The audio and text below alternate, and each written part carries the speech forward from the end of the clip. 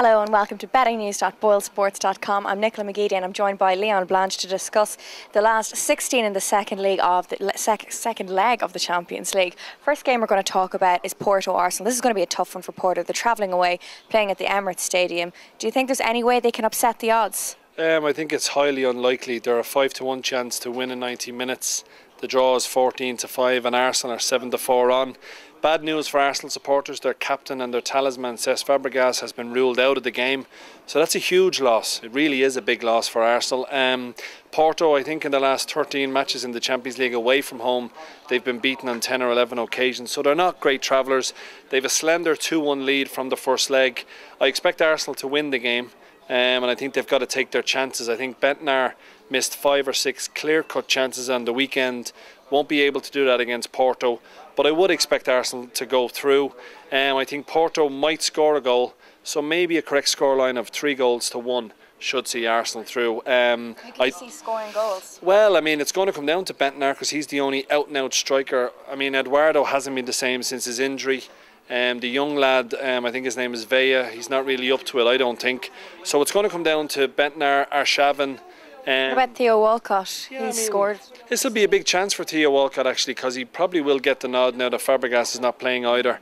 But if I was going to go for first goal scorer, maybe go for the Russian, Arshavin. He's a decent player. He seems to save his best for the big games. So a small little bet on Arshavin, maybe to score the first goal or score at any time in the game, because he'll probably be around about a 6-1, 13-2 chance to open the scoring. So any time you might get around 15-8, 2-1 on the Russian. And he is a good player. He's a very, very good player. But Arsenal will have to be careful here because Porto, they've nothing to lose, but they've got a lead to protect. So they've got to be careful of the counter-attack. Arsenal always leave themselves open to quick counter-attacking football. So they've got to keep the back four very solid. Okay, and then the next game of the night sees Bayern Munich travel to Fiorentina.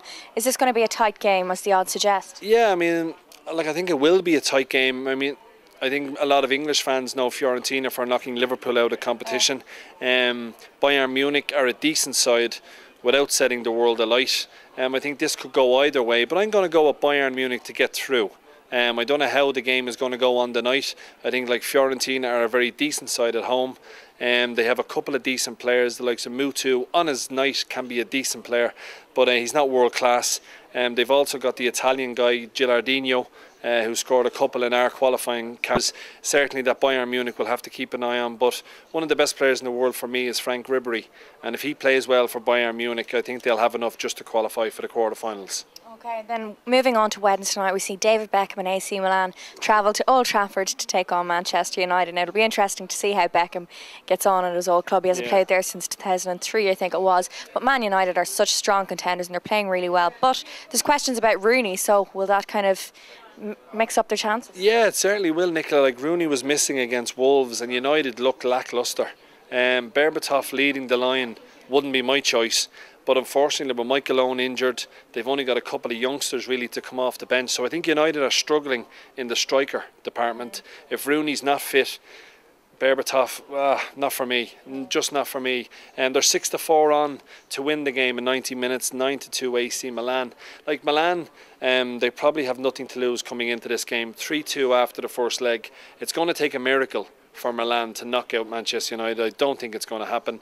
Even with United, if they're minus Rooney, I think they can do enough to get a draw at home and still go through. Of course, all eyes will be on Beckham. It's his first return in I don't know how many years. He was okay in the San Siro. I mean, he didn't really do much, did he really? I actually don't know how he's still in the England squad. He's not good enough. There's better younger players on that squad, but it looks as if he's going to go to the World Cup. He'll probably play at Old Trafford tomorrow night. He'll get a good reception. Maybe have a few quid in Beckham to score tomorrow night. I can just see it happening. If the game is over, United are winning 1-0 or 2-0, Beckham steps up with a free kick. Will he celebrate the goal? I don't think he'll celebrate it, no, because there's no doubt United is his first love. The fans have a lot of time for him, and I think he's a lot of time. He was a great servant to the club, but they won't go through. Manchester United will go through. If you're looking for a goal scorer, maybe at any time, Nani. I think Nani will play. He served his 3-match domestic ban, so he will come back into the side. He's around about 23-10. It's a funny price, but it's a little over 5-2. I think Nani could be the difference between the two sides tomorrow night. Okay, and then the last game we're going to preview is Lyon versus Real Madrid at the Bernabeu. Do you think Lyon can knock out the superstars? Yeah, I mean, they certainly have a great chance, like what they did, and the most important thing is when you play at home first is keep a clean sheet. And Leon did that.